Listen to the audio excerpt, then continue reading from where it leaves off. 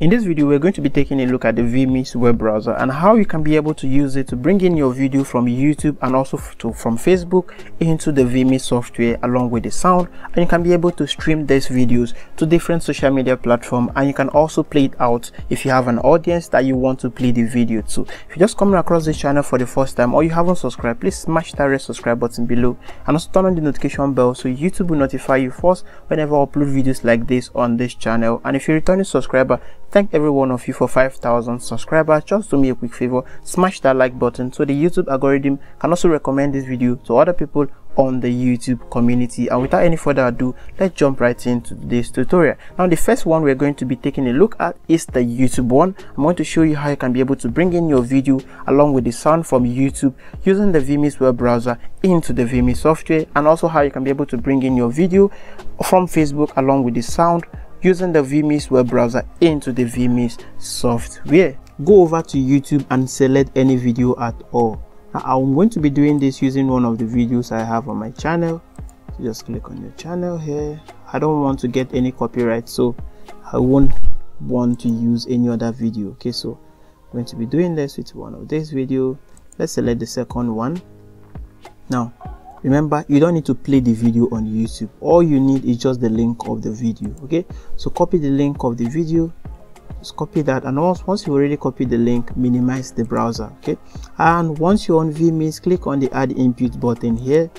Click on the add input button and you're going to see the web browser. Now click on the web browser, paste the link that you've just copied from YouTube. Now once you already paste this link here, make sure you change the width to 1920 and then the height to 1080. Now 1080, that's 1080, and then the browser version, you can select either the V77 or the V86. Now if you select the V86 and it doesn't work for you, select the V77 and it's going to work perfectly fine for you. Any one of these two that you select, it should be able to work for you. Now let's select the V86, click on OK, and also make sure that your PC is connected to the Ethernet, because it requires Ethernet for you to be able to load the web page. Now if your PC is not connected to the Ethernet, it's not going to load the web page for you. Okay, so make sure it's connected to the Internet. It's very, very important. Okay, and it's currently loading, and there you go, you can see the video is currently playing. So if I want to pause it, just click on it on the preview button there. So just click on it to play and pause. You can see the way I'm playing around with it. You can play and pause, and you can even play the next video from there. Now let's keep this to the main video because I don't want any copyright. And let's pause this. You can see how the video is playing, and it also has sound as well. You can see the sound here.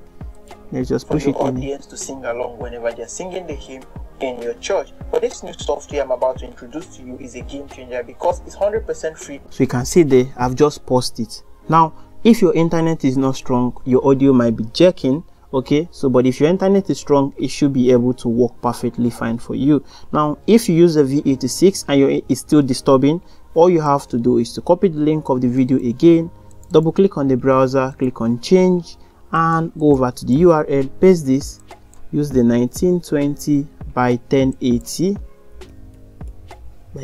and change the browser version to V77. Now it requires a good internet, just take note of that as well. So let me go ahead and play this. And your hymn all at the same time. Okay, so in case you also you display only scripture in your church and you don't use hymn or you don't display songs in your church, you can go ahead and use the Bible show. I also left the video I did on that in the description below. You go ahead and check it out and you can watch that as well. But now this video is playing with the V77 and the previous video I played is V86. Now if you compare the two sounds together, you will notice that the V77 is better. It has a better sound quality than the V86. Now it might not be the same on your system, but just try the two of them out, and whichever works better for you, you can also use that as well. As you can see there, you can play the video and pause the video. And how about if you want to reload the web page or forward or backward? All you have to do is to put your mouse on this place. See this place, put your mouse there, right click, and you're going to see the keyboard enabled. You see the go back, go forward, reload page, properties. So you're going to see a lot of things, and from here when you right click, going to go over to properties. You can be able to change the web page, that's the video link, and put any other video that you want to play as well. Okay, so from here you can go back, go front, and then the keyboard enabled, you can also do that as well, and you can also disable the keyboard as well. Anything you want to do, you can do that. And from here you can be able to also play other videos as well that you want to play without leaving or having to reload the web page. Okay, and this is how it works. Now how about if you want to crop this? All you have to do is just double click on it, double click, and once you double click on it, go over to position. Okay, from position here you see the crop, so let's just crop this, crop out this side and crop out this side as well. Okay, so crop out this side as well and crop out this one. No, let's leave this side, crop out this side and crop out this side. And this is how the video is showing now on the screen. Let me just show you that so that you can also see it as well. Now as you can see, if you look very closely on the screen, you can see the shape of the video now. It's actually very small. Now use the zoom here. Let me just push this up a little bit. Use the zoom here to make it large, the pan X and pan Y, bring it down to the center. Just play around with this thing, and this is it. You can see, push this one by the side, this side, just a little bit, this side. Let's move it this side a little bit. Okay, I think it's much here, and then bring it down just a little bit, and you can see how the video is. So I've been able to crop this video, and from here you can see as it's playing now, I can stream this. I'm about to introduce to you, okay, and some of the features I'm going to show you in this new software, which I think is going to blow your mind. You can see, if you bring in your video from YouTube and discover that it doesn't have a sound, all you have to do is to click on this mic button. Remember, it's very important, make sure this mic button is clicked on mute. Okay, so make it on mute, don't mute it. If you mute it, it is not going to have any sound. Okay, but if you unmute it, it's going to bring in the sound from YouTube down to vMix, so that when you click on the audio button on vMix and you play the video, you'll be able to see, you'll be able to hear it. But if I mute this mic and play it on vMix, you can see it has no sound. Now if you want to increase the quality, just click on this setting here on vMix. Okay, that's on the video, see the setting there, click on it, and from here I can be able to scale up the quality to anything I want to. You can see I've been able to scale up this quality, and you can stream this video because it has sound embedded on it. Now how about Facebook? If you want to do the same thing to Facebook, all you have to do is to open your Facebook. I'll just show you that as well. Open Facebook and select any video at all that you want to play from Facebook. So it can be any video at all. Let's just go over to here, and let's see if we can get any video at all that we're going to be using for this. Okay, let's say this is a church program. Now this is it. Now once you are here, click on this 3-dot line here. At least you know how to copy in the video URL from Facebook. Click on the copy link there, and once you already copy the link, minimize this tab. Okay, now click on the add property again, the add input on vMix. See, go over to the add input on vMix, click on the web browser and paste the URL, and make sure it's on 1920 by 1080. Okay, 1080, and the browser version, select v77. Okay, because we discovered that v77 has a better sound quality than the v86. Now select that, and let's just give it a second for the web page to load. Okay, let's give it a second for it to load for us. You can see, let's cancel that, we don't want to log in, and you can see the video is playing right there on vMix. Now let's turn on the sound. You see the sound, the mic button, they turn it on, and this is it to bring in the sound.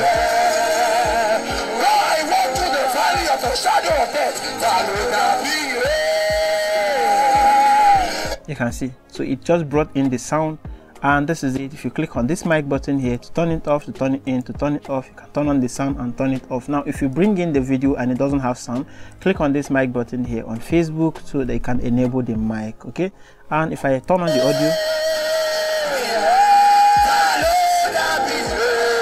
see the sound is working perfectly fine, and you can pause it or either play it. And how about if you want to crop this as well and stream it? It's still the same process. Double click on it and go over to position. From here, just use the crop. Let me just expand this here. use the crop. Okay, so use this to crop it all the way down, crop it by the side, and crop this side as well, and crop the up as well. You see, now use this pan X, bring it, push it to the center here, and if you want it to fill the screen, it's all left for you to decide what you want to. Bring it down a little bit, push it by the side here, see, push it back a little bit again. Okay, you can see this is how it is. Let's push it this side, and this is how it's going to look like. You see there.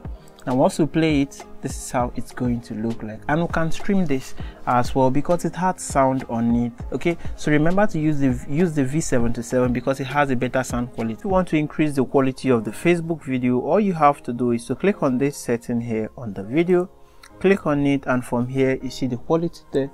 Now you can scale it up to any quality you want to. All right, you can select any quality you want to, and as you're playing the video, it will adapt to that quality. Okay, now you can't scale it higher more than the quality that the video is being uploaded on Facebook. If the video is on 480, you can scale it more than that. If the video is on 720, it means it can only scale it up to 720. And if the video is 1080, it means when you click on this setting button here, quality here, you can be able to scale it all the way down to 1080, and you can stream it to different social media platforms. So remember, if you still want to control it, just right click here, place your mouse on it and right click, and you see the keyboard, go back, go forward, reload, properties, and from the properties you can be able to change the length of the video. Okay, so you can also do the same for YouTube. Right click, go to properties, and you can paste the link of the video to the Facebook own, and once you paste the link, click on the update, and that will update it for you. Now